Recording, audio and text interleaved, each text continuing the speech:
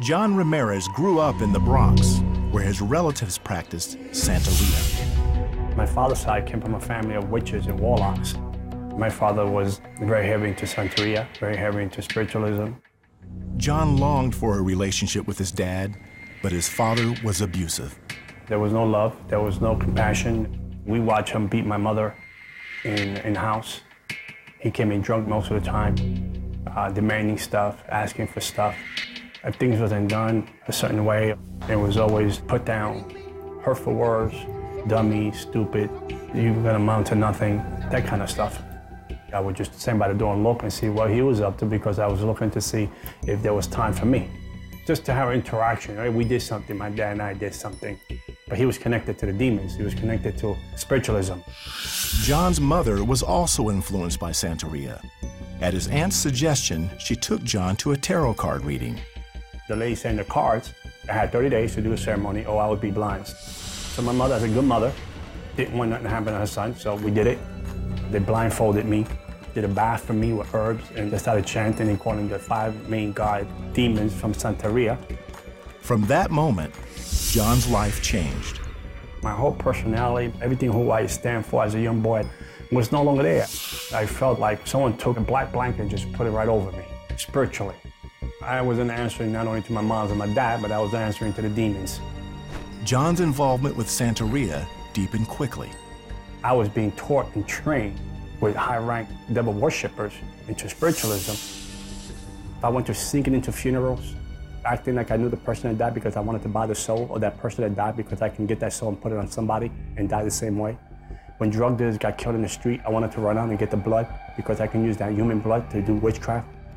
For the first time in his life, John felt powerful and respected. People knew that I was a force to be reckoned with. I liked that power.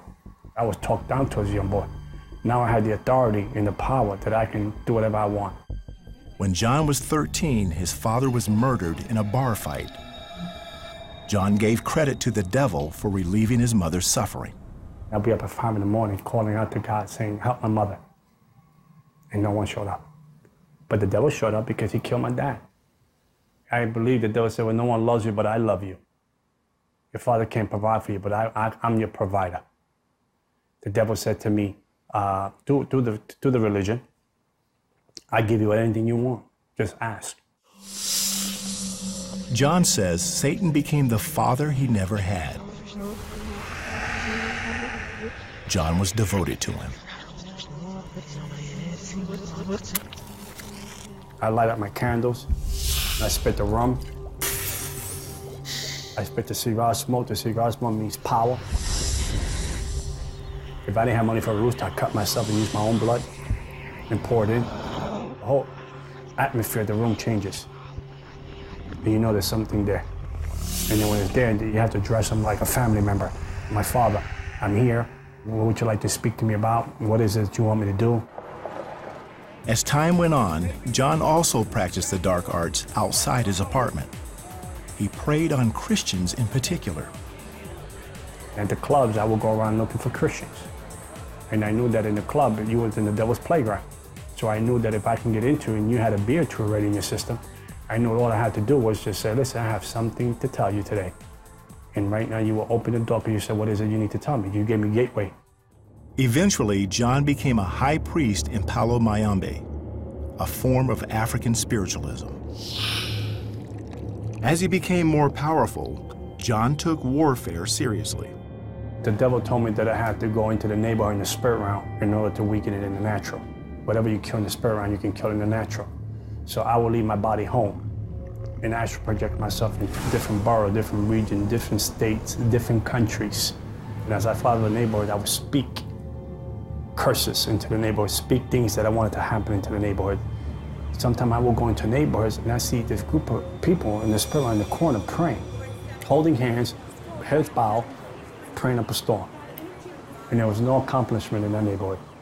That neighborhood was sanctified, blessed through prayer. You couldn't touch it. But the other neighborhoods, it was party time. Around that time, John met a girl who intrigued him. I said, well, I can hang out with her. She's good looking. And she invited me to church. She also invited John to meet her parents. who talked to him about Jesus. They had the Bible out. Hey, listen, we want to talk to you about this. I'm like, oh, I can't come to your house. And your parents are crazy. I said, at least let me digest the food, and then you can talk about this Jesus guy. And then after I leave her, I will go to worship. I will go to devil church and kill animals all night long. And then I will come back and see her, but she didn't know.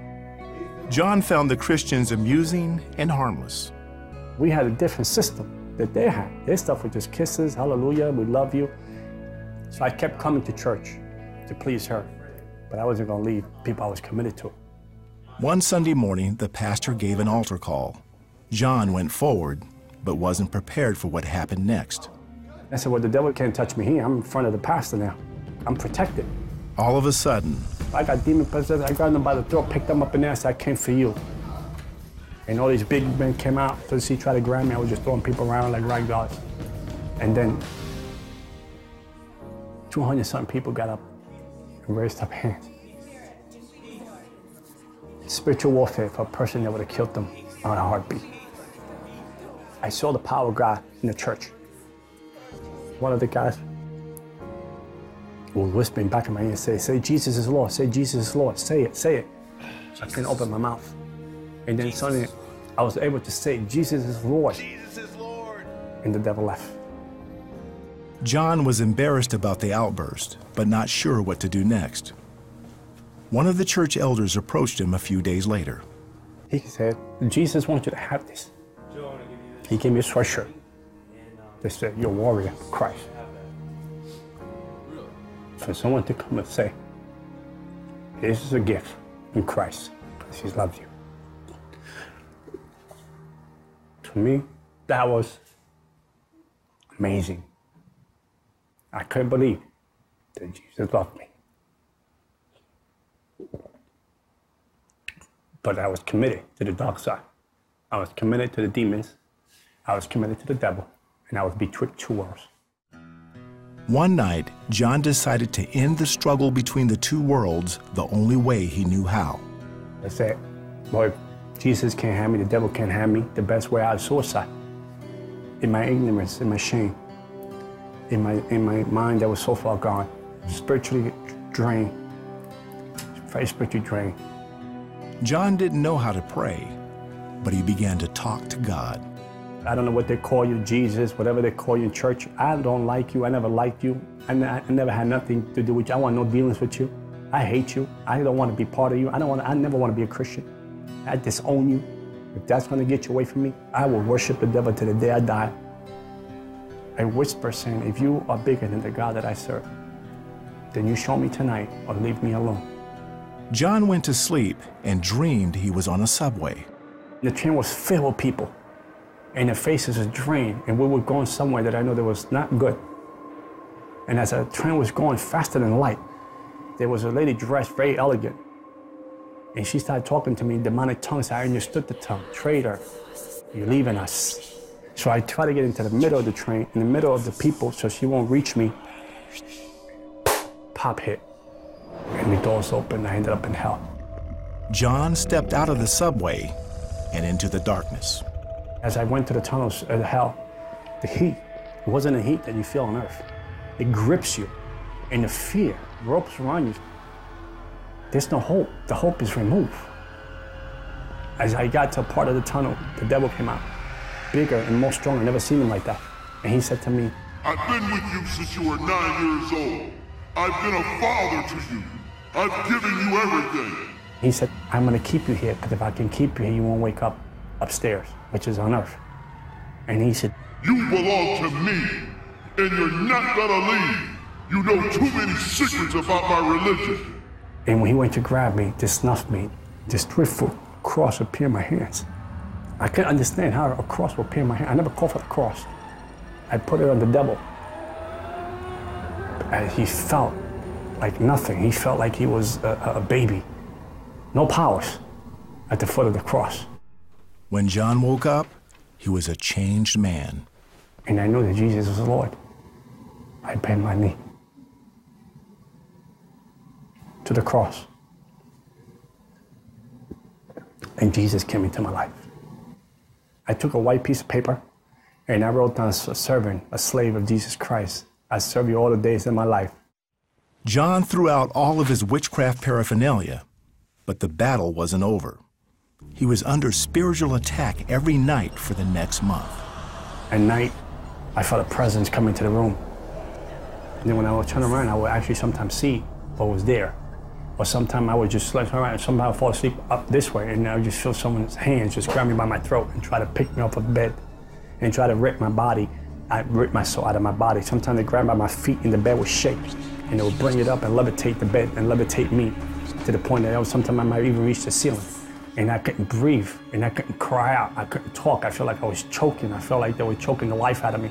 And I would try to call out for Jesus, and the words wouldn't come out. And then in the end, the word would come out, Jesus, help me. Jesus, help me. Save me. And it would go away. John didn't understand why God permitted the nightly struggles. I asked the Lord, why did you allow this to happen to me? Why this torment? Why did you allow these people to abuse me this way? I gave my life to you. I told you I would serve you. And he said to me, I wanted to know how much you love me, how much you trust me. And no devil ever showed up to my house ever again. John says he wouldn't trade anything for what he's found in Christ. For 25 years of my life, I was able to do anything to anybody. Anyway, I count that out to be foolish. To gain Christ. He's my all in all. He's the breath that I breathe. He walks with me.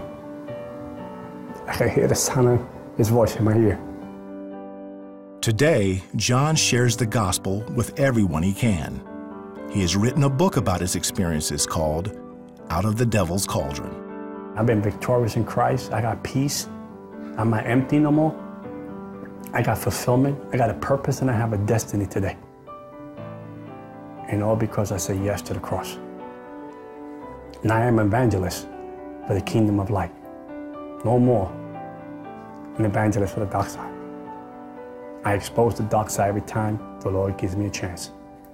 Because you don't have to die in your sins. You don't have to shed blood like in Palamayumbe.